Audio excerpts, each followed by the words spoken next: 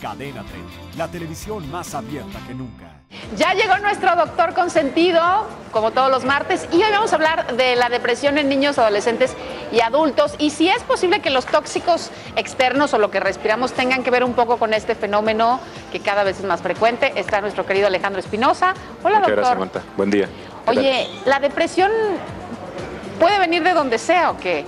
Sí, fíjate que la depresión, que es tan común y cada vez es más común, casi siempre nos enfocamos como en el síntoma del malestar psicológico, de que no se quieren levantar, de que están tristes y todo eso. Y casi siempre como que el primer enfoque que tenemos a mano son los medicamentos. Y todo el mundo, bueno, estamos de acuerdo que a veces sí hacen falta los medicamentos. Pero lo que la ciencia está llegando a la conclusión es que eso no es suficiente, de que tenemos que traer un enfoque un poquito diferente. Y ahí es donde empiezan a aparecer otro tipo de relaciones. Y entre las relaciones que están apareciendo es que en el mundo en que estamos viviendo nosotros hoy, que está llenísimo de sustancias tóxicas que hace 50, 80 años no existían, esas sustancias están acumulándose en el cuerpo y están impidiendo la producción de neurotransmisores, como la serotonina, la dopamina, que son sustancias importantes para tener un buen estado de ánimo, una buena función neuronal, de memoria, atención, todo eso. Entonces estamos viendo las consecuencias y estamos nada más atacando el síntoma con pastillas, pero no estamos quitando el problema de fondo. ¿Y qué podía ser, por ejemplo, plomo Lo o más común, alguna...? fíjate que los tóxicos más comunes son, primero, el mercurio. El mercurio es terrible. ¿En dónde está, por ejemplo? Las fuentes más importantes, y eso ténganlo muy presente, son los pescados y las amalgamas dentales. No, bueno.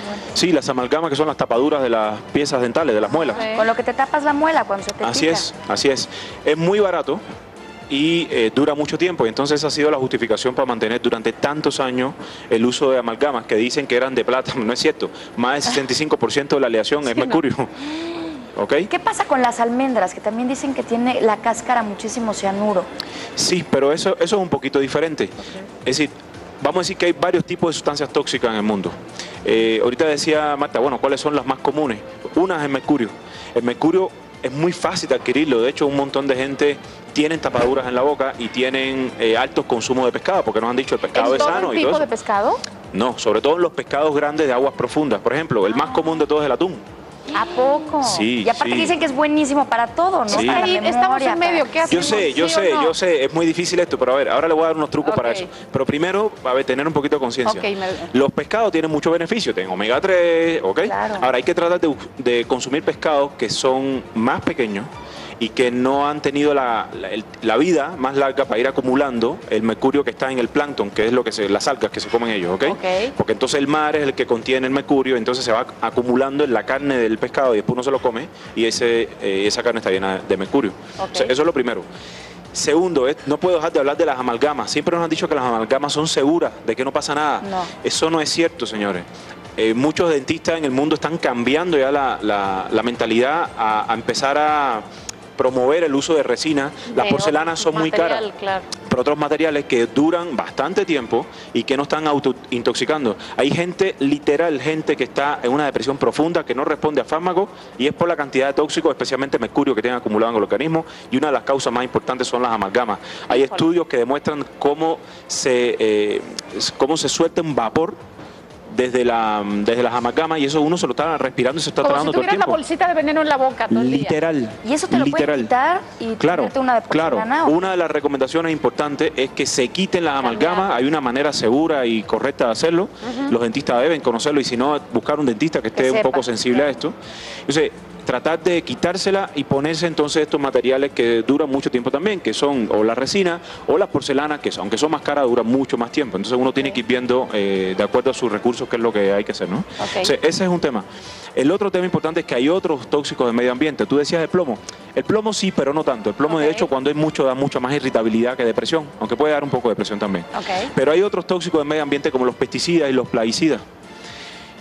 Cuando uno come muchas frutas, verduras, volvemos a lo mismo, ¿no? Dice, pero si no es lo que me recomiendan como una dieta saludable, o sea, pues sí, es cierto que las frutas y las verduras, muchas veces, si uno no les quita los pesticidas, uno se los está comiendo. Y son sustancias que se fijan en el cuerpo, sobre todo en el tejido graso. O sea, se acumulan en el cuerpo y están constantemente liberándose, y eso impide tanto la función neuronal de la carga eléctrica de la neurona como la producción de neurotransmisores que nos permiten un buen estado de ánimo. ¿Ok? O sea, eso vamos a decir que esos son los temas a grandes rasgos que nosotros tenemos que tomar en cuenta. Ahora, ¿qué es lo que vamos a hacer? Si uno tiene un consumo bueno, favorable de pescados, por ejemplo, que son los que nosotros habitualmente recomendamos, ¿no? Los médicos recomendamos. Lo ideal es, en primer lugar, tratar de que al mismo tiempo que uno se come los pescados, esté consumiendo verduras. Porque las verduras tienen unos compuestos que se pegan al mercurio que viene dentro del pescado y no, impiden que entre al organismo, ¿ok? O sea, eso es lo primero. Por ejemplo, el brócoli, las coles, el espárrago, todos esos tienen unos compuestos que tienen azufre y esos compuestos impiden que entre el mercurio. Esa es una cosa. Contrarrestan como la entrada. Efecto, okay. Así es. Esa es una cosa.